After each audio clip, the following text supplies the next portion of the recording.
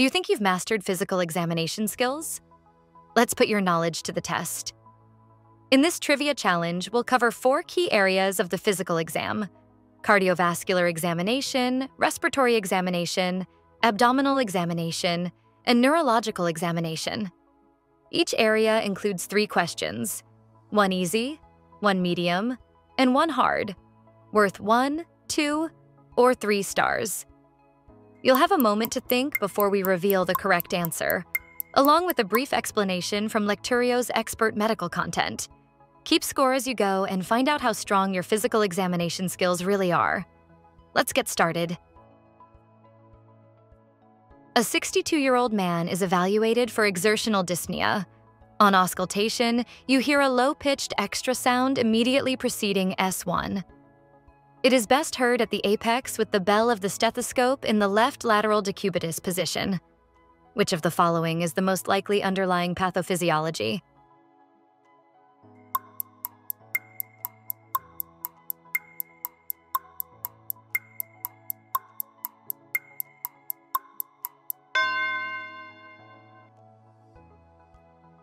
It's part of the atrial kick. What's happening when you hear an S4 is that the left ventricle has fully filled during diastole. You've had diastolic filling, and at the end of diastole, the left atrium is contracting and spitting out that last volume of blood from the atrium, but it's hitting against a stiff left ventricular wall. A 20-year-old male collapses during basketball practice. On physical examination, a systolic murmur is heard best at the left lower sternal border. The murmur increases in intensity with Valsalva maneuver. Which of the following mechanisms explains this finding?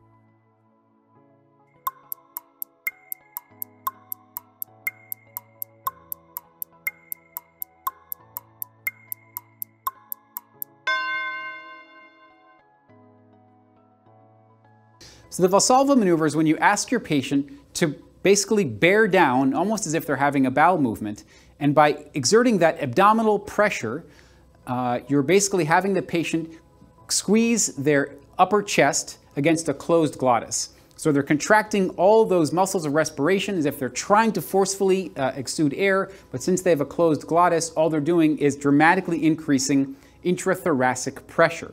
I said before that when you take a breath, you're decreasing intrathoracic pressure because you're creating a vacuum. This is the opposite. You're dramatically increasing intrathoracic pressure, and by doing so, you are preventing blood return to the heart. You're telling the IVC and the SVC to not deliver blood to the right side of the heart when you perform this maneuver. As such, you're decreasing blood to the right side of the heart. Eventually, that means less blood to the pulmonary vascular bed and then to the left side of the heart. So you're decreasing preload, decreasing venous return. So as I suggested before, for most murmurs, if you decrease the amount of blood running through the heart, that should decrease most murmurs, right? Less blood means less turbulent flow. But with hokum, what's happening in hokum is that the stenosis, the source of the murmur, is underneath the aortic valve. Down here, there's extra tissue in the either infraventricular septum or elsewhere in the left ventricle that as the walls of the left ventricle get smaller with decreased preload, that stenotic area has now been brought closer together, which tightens the area through which blood needs to get out. So when you have a large heart, a dilated heart, with lots of blood going in there, those walls which were closing in are now separated, the murmur will be less. But as you do Valsalva, you're slowly decreasing the walls of that heart with each contraction, and now that turbulent flow around that bend in the interventricular septum, if you will, is now creating a louder murmur. During a cardiovascular exam, you notice splitting of S2 that becomes narrower during inspiration rather than wider. This finding is most consistent with which condition?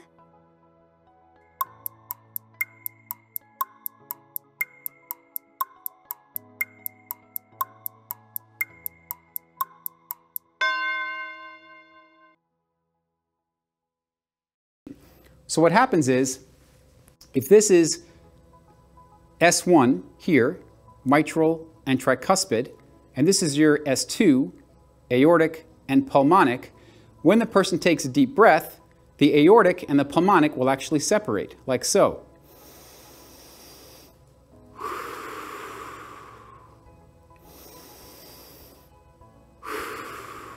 And that's normal physiology. And that's driven by the fact that when you take a deep breath, you're creating a negative space in his chest that's actually drawing more blood to the right side of the heart.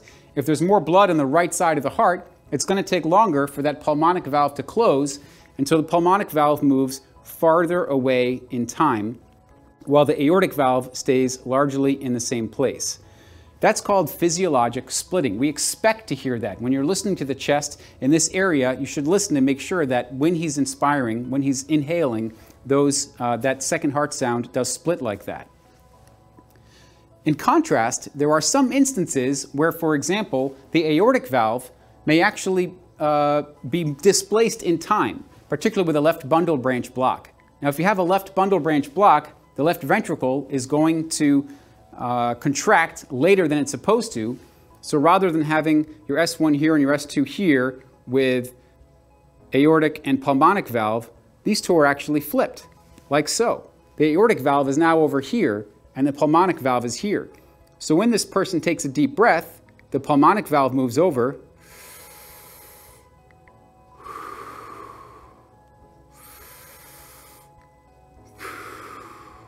so what you're hearing is paradoxic. You're hearing during inspiration the two heart sounds moving closer together, and that's because the pulmonic valve is moving the way it's supposed to, but the aortic valve is so delayed by the bundle branch block that you hear the pulmonic valve catching up with it during inhalation.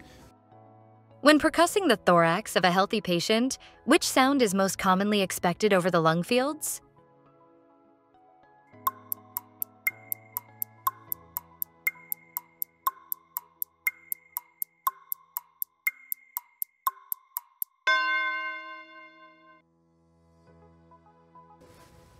The next sound we were listening for is resonance.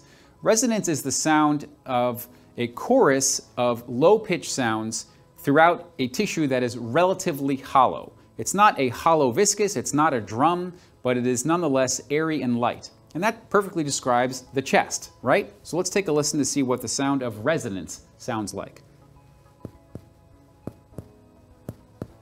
You'll note that my finger is typically, for most physicians or clinicians, you're hitting the distal segment of your middle digit. I'm keeping my other hands off the chest to avoid dampening down the sound, and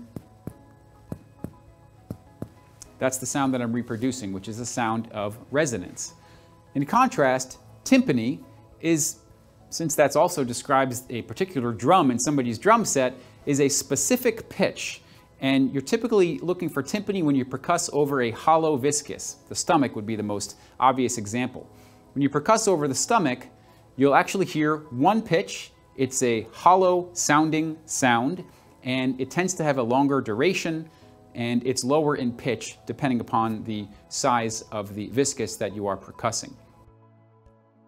In a patient with suspected unilateral pleural effusion, you percuss dullness at the lung base. Which finding on tactile Fremitus would support effusion rather than consolidation?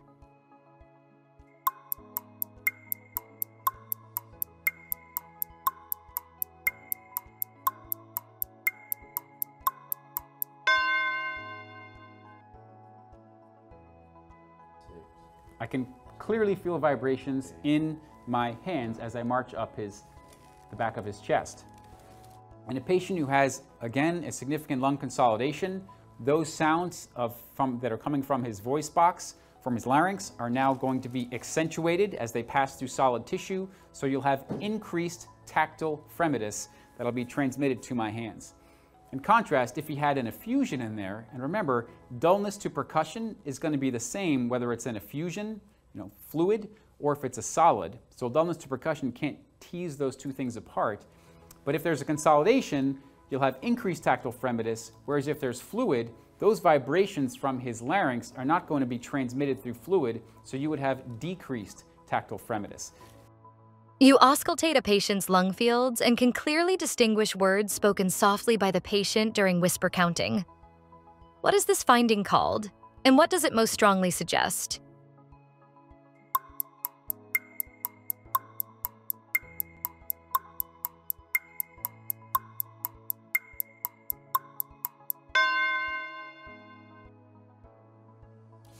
Now, normally, When you have a patient speak and you're trying to listen in the peripheral lung fields, you can't hear anything. It's just muffled kind of sounds. Certainly I'm hearing him vocalizing something, but I have no idea what is being said. I can't hear consonants or syllables or anything like that.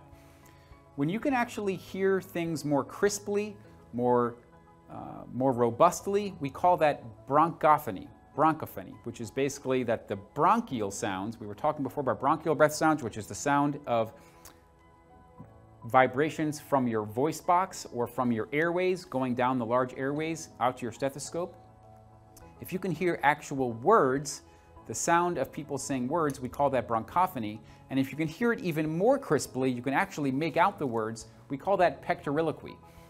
And this goes back to René Laennec's descriptions of the lung sounds. He used the ancient Greek to describe pectoriloquy as chest talking. Remember, pect refers to the chest, the pectoralis muscles is the chest. Illoquy is from the same root as the word soliloquy, which is a person talking alone on stage. Well, pectoriloquy is the chest talking. And it's based on the idea that if I can hear somebody actually talking through my stethoscope, I'm hearing the chest talk.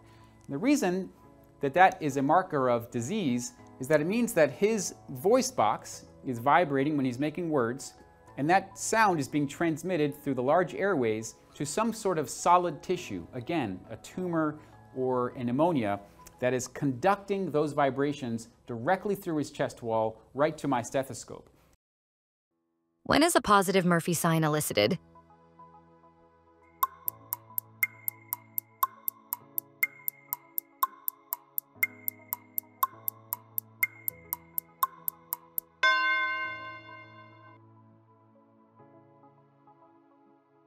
So Murphy's sign is based on the idea that the gallbladder is inflamed, but when she is in exhalation, the diaphragm is higher and the liver and the gallbladder are therefore higher up in the abdomen and towards the thorax. I'm going to put my fingers down in this area now, and then I'm going to have the patient take a deep breath. So take a deep breath for me.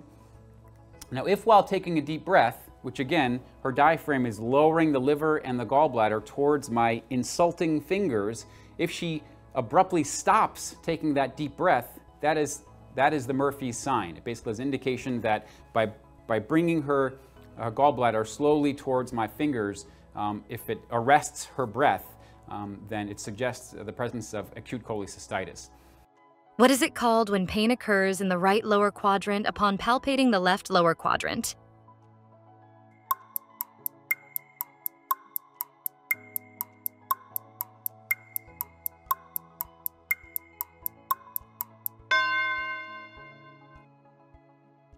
The diagnosis of appendicitis.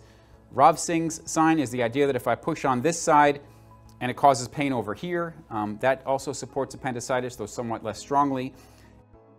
A man with chronic liver disease presents with white nail beds covering 80% of the nail plate with a reddish-brown distal band. What is this finding called?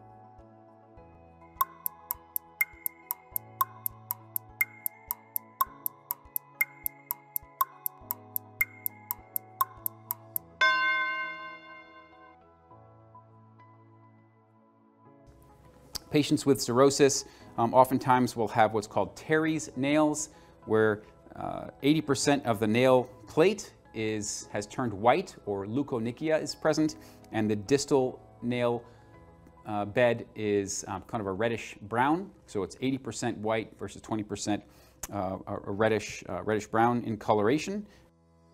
Which of the following images taken at rest most strongly suggests a right third cranial nerve palsy?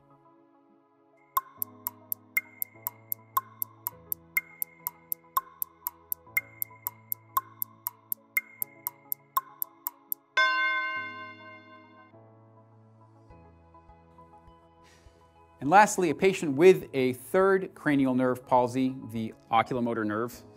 Since you've lost all of the other muscle groups and you have unopposed action of the lateral rectus muscles, a patient with a third nerve palsy will have the affected eye, down and out, so heading off towards the lateral corner of their vision. When performing the head impulse test, which finding suggests a peripheral vestibular lesion?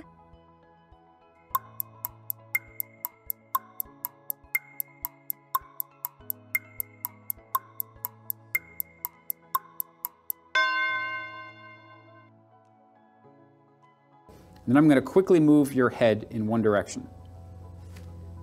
Good. And I want you to take note that his oculocephalic reflex is intact. No matter how quickly I move him, his eyes stay locked onto my nose. And if his eyes are staying locked onto my nose, I know that his vestibular nerve is functioning. In contrast, if a patient is having vertigo symptoms with or without nystagmus, they're going to misdirect, their eyes are going to follow the direction of the head, and they'll have to make a corrective saccade back to my nose. In contrast, a person who's having a stroke, they have dual inputs. They have both sides of their head are working to make sure the oculocephalic reflex is working, and if the vestibular nerves are intact, they will also have a normal finding. So it's important to make sure you're just doing this test in someone who's actively having vertiginous symptoms. What is the term for the failure to identify objects by touch with eyes closed, despite intact primary sensory modalities? And where is it found?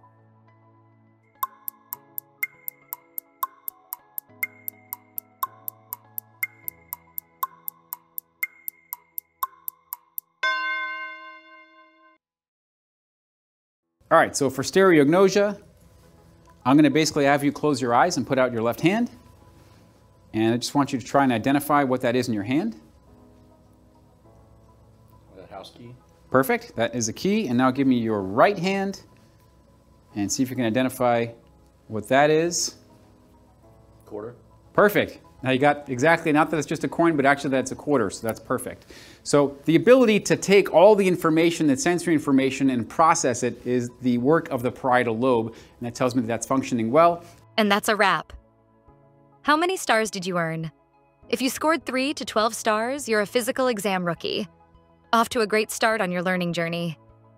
If you scored 13 to 25 stars, you're a physical exam pro. You've built a solid foundation. And if you scored 26 to 36 stars, congratulations. You're a physical exam master. No matter your level, keep sharpening your skills with Lecturio, your all-in-one study companion for success in clinical practice. Drop your score in the comments and let us know which physical exam area you want to tackle next.